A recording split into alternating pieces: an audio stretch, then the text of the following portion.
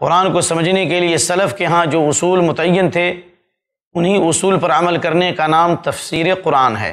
بغیر تفسیر قرآن کے ہم قرآن کو نہیں سمجھ سکتے۔ قرآن کی تفسیر کا واضح مطلب ہے، قرآن کریم کی تفسیر کا ایک عام مفہوم یہ ہے کہ قرآن کریم کو جس طرح محمد صلی اللہ علیہ وسلم نے سمجھا اور آپ کے صحابہ نے آپ صلی اللہ علیہ وسلم سے سمجھا اور صحابہ کرام سے تابعین نے سمجھا اور تابعین سے تبع تابعین نے اور تبع تابعین سے محدثین نے اور ائمہ کرام نے سمجھا، اسی طریقے سے قرآن کو سمجھیں گے تو قرآن صحیح سمجھ میں آئے گا۔ ورنہ اگر قرآن کو اپنی عقل سے اور اپنی رائے سے سمجھیں گے تو قرآن کریم کے ساتھ یہ خیانت ہوگی، بلکہ قرآن کریم کے اوپر یہ ظلم ہوگا، اور قیامت کے دن اللہ تعالی ہم سے سوال کرے گا کہ ہم نے قرآن کو جس طرح نازل کیا تم نے اس طرح نہیں سمجھا بلکہ تم نے اپنی عقل سے سمجھا۔ تو آئیے تفسیر قرآن کا ہم تعارف آپ کی خدمت میں پیش کرتے ہیں۔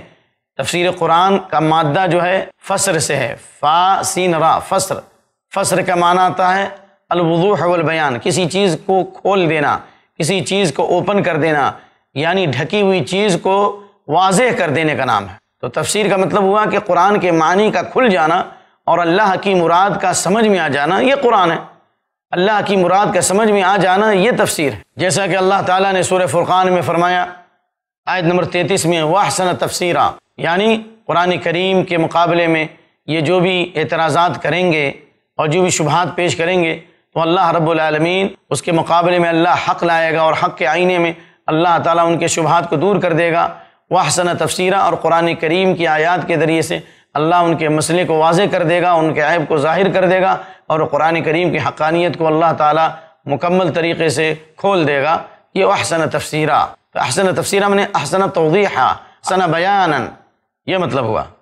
امام زرکشی جو 8ویں صدی ہجری کے عالم ہیں، جن کی وفات 794 ہجری میں ہوئی، وہ تفسیر قرآن کی تعریف ان الفاظ میں کرتے ہیں: علم یفهم به کتاب اللہ عز وجل وبیان معانی و استخراج احکامی و حکمی۔ تفسیر قرآن ایک ایسے علم کو کہتے ہیں جس علم کے ذریعے سے اللہ کی کتاب سمجھ میں آئے۔ قرآن ایسے علم کو کہتے ہیں جس علم کے ذریعے قرآن کی باتوں کو ہم سمجھ سکیں اور اس کے معنی کو اپنے اندر جذب کر سکیں۔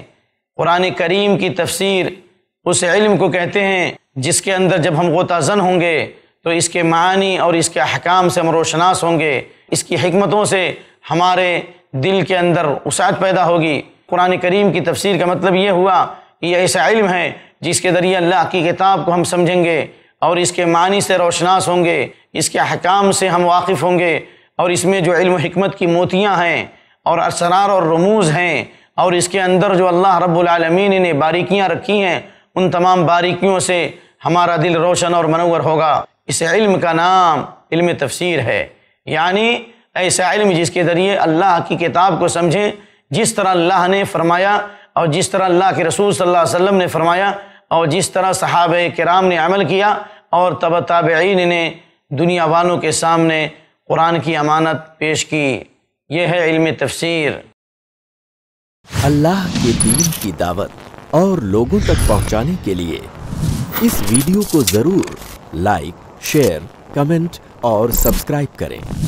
آپ کے اس چینل کو اور بہتر بنانے کے لیے آپ کا ساتھ ضروری ہے۔ iPlus TV، بہتر زندگی کے لیے۔ اپنے کیبل یا DTH آپریٹر سے iPlus TV آج ہی ڈیمانڈ کریں۔ iPlus TV free to year اور انڈین رجسٹرڈ چینل ہے۔